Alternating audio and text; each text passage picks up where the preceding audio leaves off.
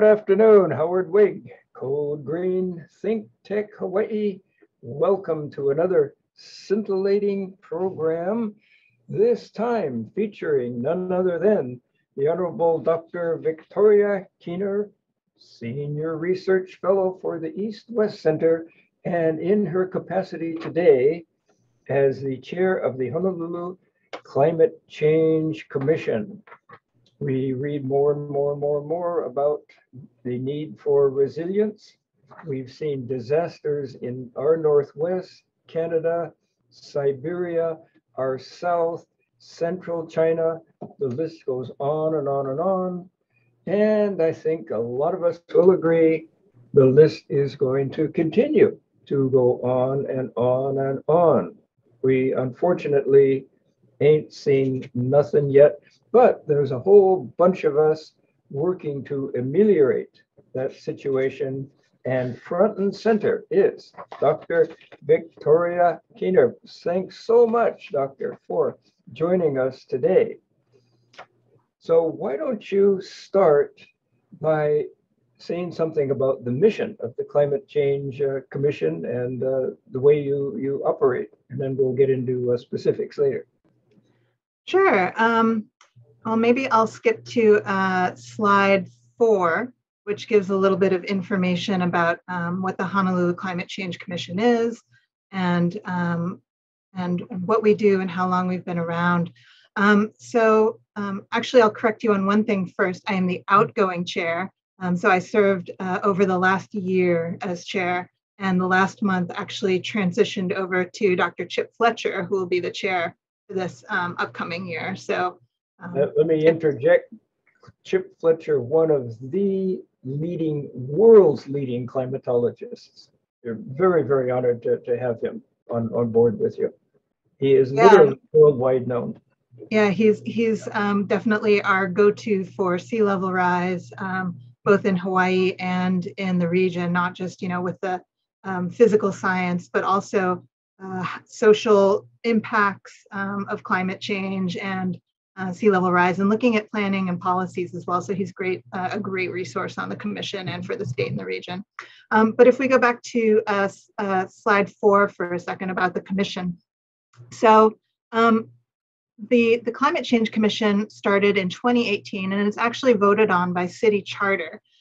So we're in the city charter, and our charge is to gather the latest science and information on climate change impacts to Hawaii, and to advise the Climate Change, Sustainability, and Resilience Office in the city, the mayor and the city council and the executive departments about the future climate scenarios as relevant to current and future planning and policy, and the impacts that we could see across different sectors that are relevant to city planning. So there are 5 members that are on the commission. The Hawaii State Energy Office and the Resilience Office work very, very, very closely. So we're deeply allied there. So you're in good hands. Yeah, no, they're wonderful, and they're independent from the Climate Change Commission, but at the same time they serve as kind of our key office for liaising with the city. So there are 5 members that are appointed for 5-year terms, and we have expertise in different things. If you can go forward one slide, we have 5 members. So this is the previous iteration where I was the chair. My background is in hydroclimatology and kind of applications, interdisciplinary applications of climate science into policy and management. My vice chair was Dr. Rosie Allegado. She works at UH, and she does a lot of ecosystem work and works with indigenous Hawaiian communities. McKenna Kaufman, who is actually the previous chair for the last 2 years. Dr. McKenna Kaufman is at University of Hawaii in the economics department. She's a specialist in greenhouse gas and energy policies. As I said, Dr. Chip Fletcher, the new chair, who's a sea level rise specialist and works very heavily in climate change education and conservation and community resilience. And finally, Bettina Menert, who's a green building design leader and works in construction and design in Hawaii. So we've also had quite a few outputs so far. So the kind of guidance that we've released has included a briefing just about climate change impacts in the state, sea level rise guidance, shoreline setback guidance, kind of building on existing shoreline setback regulations. We put out a memo on a one water framework, so integrating all different types of fresh water across different departments into a single management framework. We put out climate change and financial risk guidance for the city. More recently, we've done a climate and social equity guidance document and one looking at the social costs of carbon. And the one we're working on still that has yet to be released is a guidance paper on climate change in the construction industry. Impressive. So what are some of the specific programs that you work with then? I'm looking in particular at encourage density and mixed use. Yeah, so I can give a little bit of, why don't I start with kind of how I see the commission, what we've done over the last year and how I see this being useful for the city and state. And then I can move into some of the products that have come out of the CCSR, including the climate action plan and the resilience strategy, and we can go into those from there. Absolutely. All right, so I'll start with kind of how I see the commission working. You know, we're supposed to be a trusted and authoritative source of science-based climate information that's relevant to planning, and kind of in the academic lingo, what you call a group that works across both academic science and so researchers, community members, decision makers. What you call that is a boundary organization. And so if we go to slide 2, we actually see ourselves as a climate boundary organization in the Honolulu Climate Change Commission. And what that does is provide an interface between those three groups. So academic science to community to policymakers. So whether, you know, in basic science, you would just stay mostly in that kind of publication and data role, this you really work across both the impacts and the community work and getting the right knowledge to inform different policies.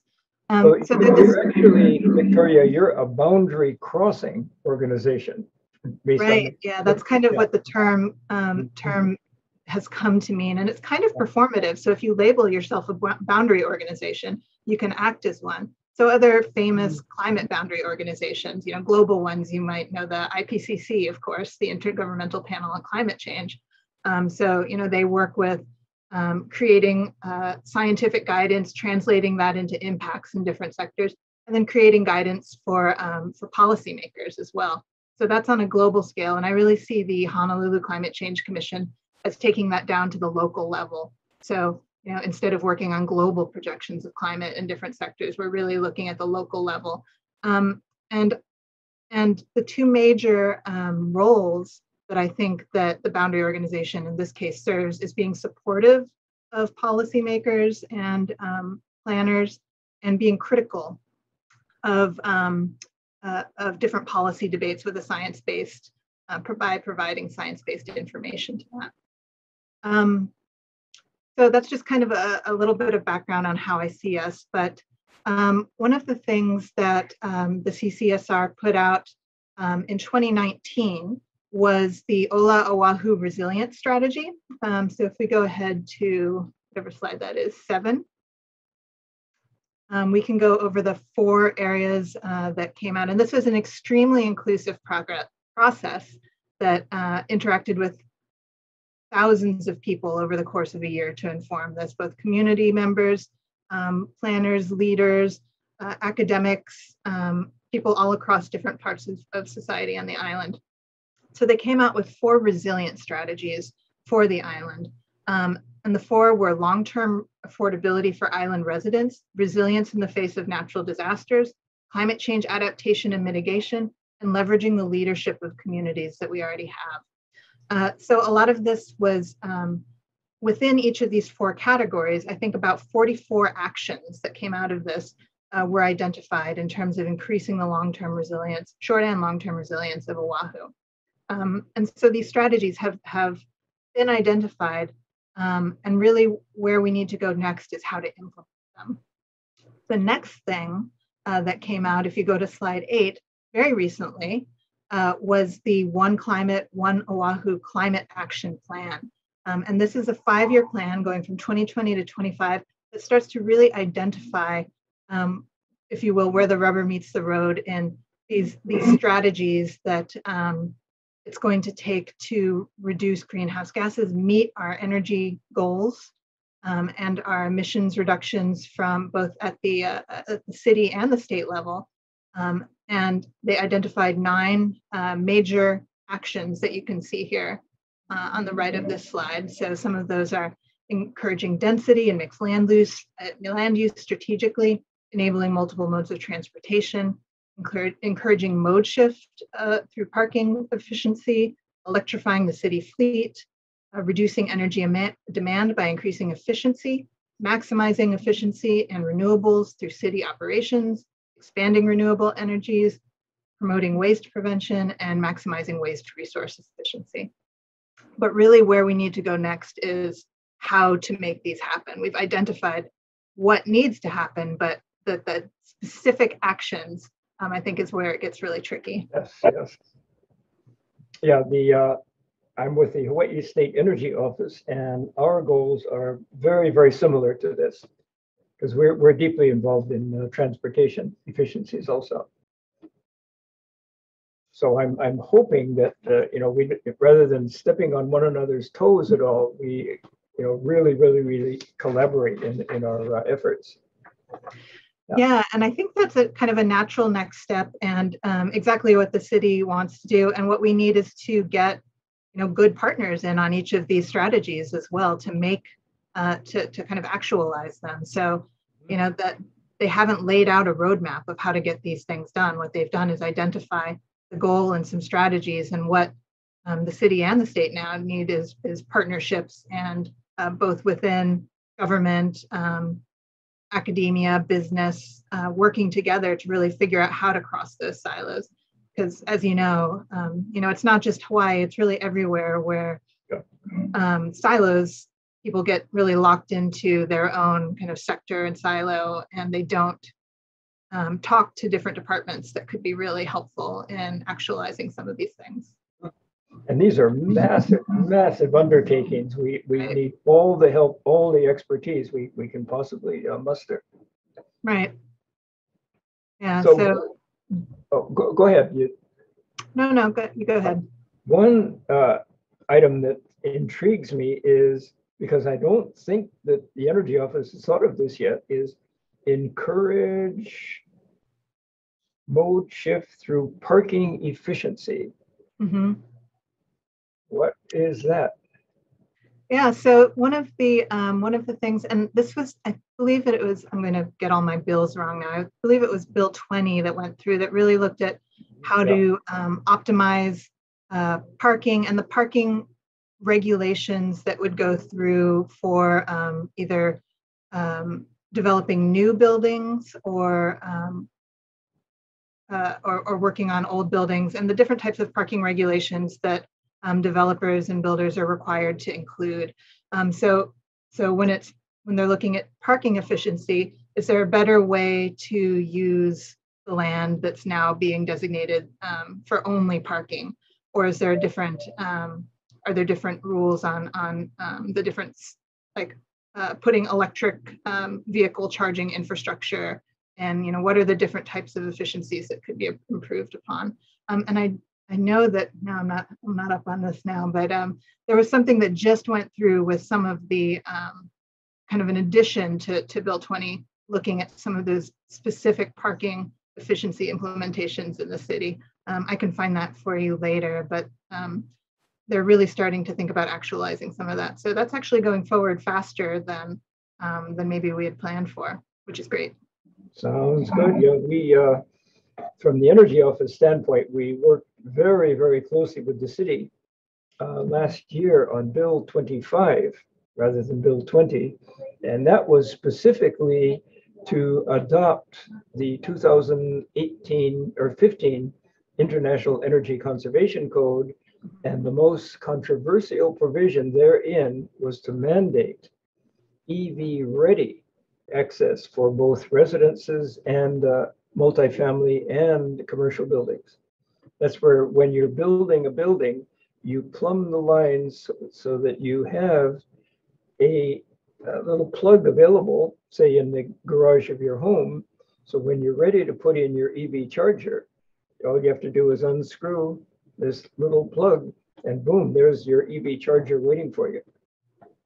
And that took a long time to pass and many, many compromises, but we did it. At this, I'm kind of interested, if you wouldn't mind going into it. What were the biggest issues at the state level for doing that? Oh, you mean our prerogative or our incentive? Yeah. Yeah. Number one, we're shooting for 100% clean electrical energy by the year 2045. And that is a combination, of course, of basically solar energy and wind energy increasing, while energy use decreases until the two lines intersect. And electric vehicles are something in the order of at least 5 or 6 times as efficient as our gas burning vehicles. Mm-hmm. And the goal is to get all of that electricity from renewable sources. So right. Voila, you've got 100% clean ground transportation there. That's our thinking. Right. Yeah, maybe I'll go back to one other product that the Climate Change Commission, the Honolulu Climate Change Commission, put out, I believe, last December. And that was our social equity guidance document. So really looking at how to achieve more equitable outcomes in climate adaptation. And I think it's kind of relevant to all of these discussions as we're looking forward, all of those whatever 9 areas identified in the climate action plan going forward. And if you could go to slide 6. So this was, these guidance recommendations came out of months of work with different stakeholders in reviewing equity plans from cities, states, and countries at different scales and seeing what would really work. And what we came up with so we took a pledge as a commission to try and increase equity considerations in climate adaptation. But the 5 recommendations were to really think about centering social equity in all adaptation and mitigation plans, identify our frontline communities that are going to be experiencing both climate stressors and shocks, to integrate equity into the resilient strategy, and of course now the climate action plan, and to find areas where that could be improved, to collaborate with communities more, to share information, and to focus on outreach to underserved communities, both in the past and right now, through expanding options of participation.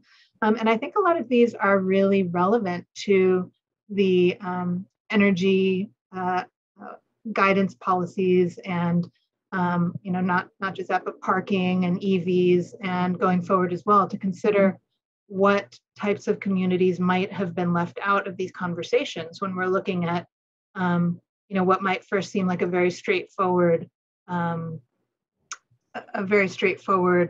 positive goal for decreasing climate emissions. So maybe I'll leave that there and let you respond. Yeah, I go back to the lively discussions we had during along Bill 25, Mm-hmm. and that was the original proposal was to put EV ready stations in all multi-story residential structures. Mm-hmm. And then people came forward and says, we need low cost housing or affordable housing. And Mm-hmm. all you're doing here is increasing the cost of housing. And I don't know if you've been in these specific debates, but our estimate was that it would increase the cost of an individual living unit by about $800. And their estimate was all the way up to $10,000 with intermediate estimates in between. I don't know if you've been through that sort of a debate, but so finally we had to, this is ironic, decrease the number of EV ready installations in affordable housing. So we're doing an unequitable choice in this case. So this is the type of, this is all new territory. This is the type of conundrum that we are coming up against all the time. Yeah, and I think it's clear that these are very complicated questions, right? But keeping that that equity focus at the forefront will, when we're conceptualizing these problems, I think can make the conversation go forward faster. So not only thinking about affordability, but also thinking about access. So who has access to these resources in the first place? And when you look at for example, like the renewable energy project siting, so solar farms or wind farms. We've seen a lot of controversy about that on Oahu as well. So some of the strategies that I think we need to embrace going forward are not just working with kind of the regular group of high-level stakeholders representing, industry and academia and businesses, but also bringing communities in from the start to really talk about what it is they want for their community, whether that's more EV spaces, whether that's a more equitable use of land or siting of renewable energy projects, but just making that line of communication more open. Yeah, there are people in our office who are very heavily engaged in exactly those types of issues. Somehow the community of Kahuku comes to mind, especially. Yep. We were. Yeah, and one of our, excuse my cat meowing in the background. One of our climate pledge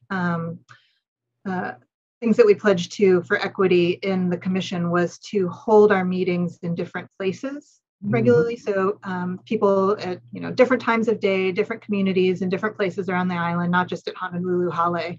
In the middle of the day where different communities can't regularly show up, and we see the same faces showing up again and again to our meetings.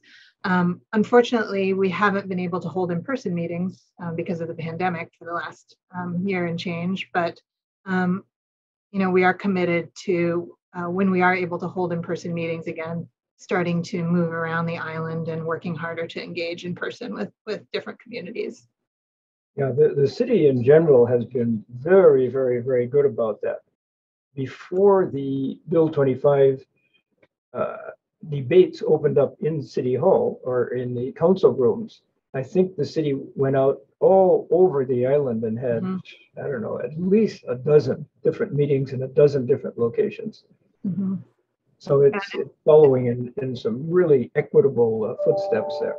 Yeah, and it takes up so much time, but I think that's looking forward on some of these, really difficult implementation questions that we have, looking at the climate action plan. Oh, and I didn't even mention that the city is now doing their climate adaptation plan, not to be confused with the climate action plan. So action is more about mitigation of greenhouse gases, those key strategies that we're looking at to reduce greenhouse gas emissions at the city level across different departments and sectors. But the adaptation plan is saying, okay, well, some of these climate impacts are already baked in.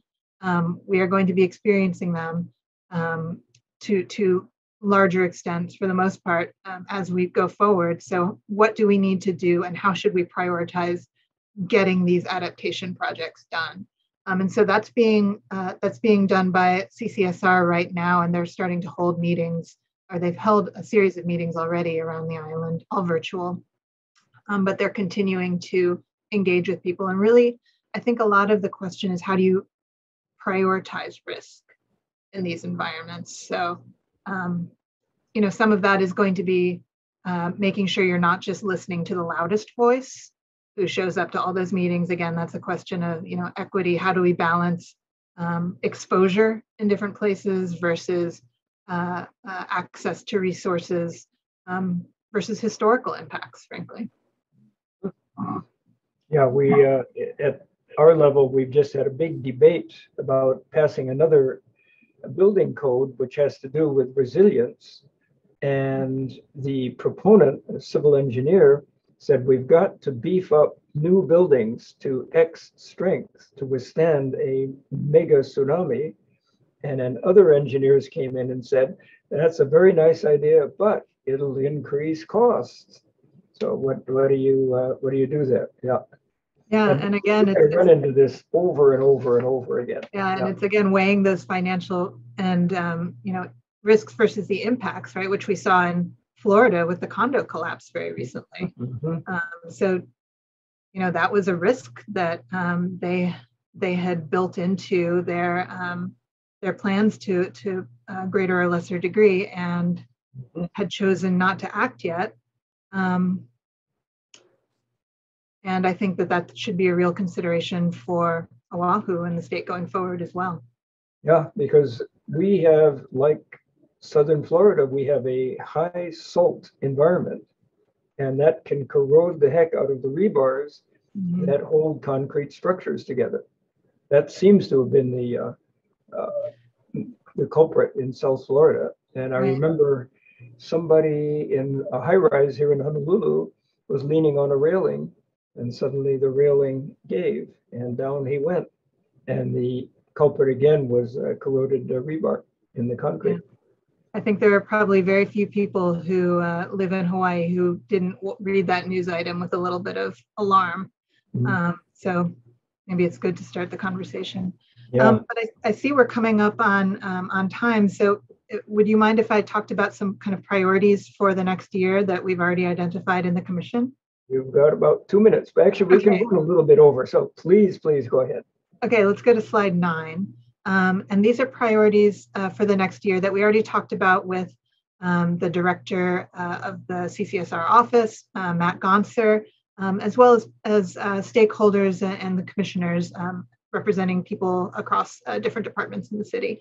So there is a big emphasis on extreme heat, actually, how we prepare for extreme heat, and ways to shore up our existing infrastructure and who's going to be impacted by that. It's actually one of the most sure impacts of climate change that we can plan for.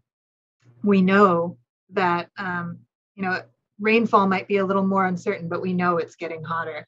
And so we have to plan for that. And we already see kind of the urban heat island effect. CCSR did a really great study last year looking at the different temperatures all over the city and the island, seeing some big differences between areas with trees and green space versus just pavement.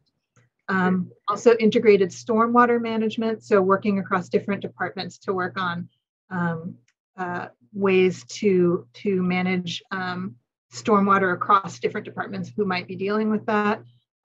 Implementation of the climate action plan, like I already mentioned. So we have these 9 priorities, but how do we actually implement them? How do we provide guidance to actually implement them and meet those goals?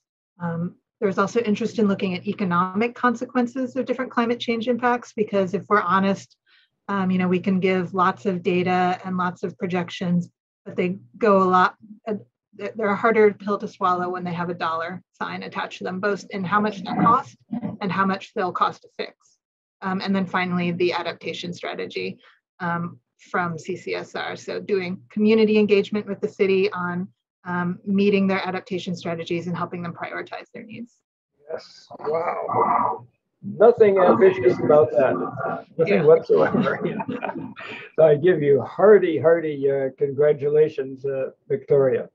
And we have come to a close. Thank you so much. It's been a great honor getting to know you and learning all about the Commission's work. So thanks, until Howard. Next time, this is Howard Wiig, Code Green, ThinkTech Hawaii. Mahalo nui noa, and see you next time.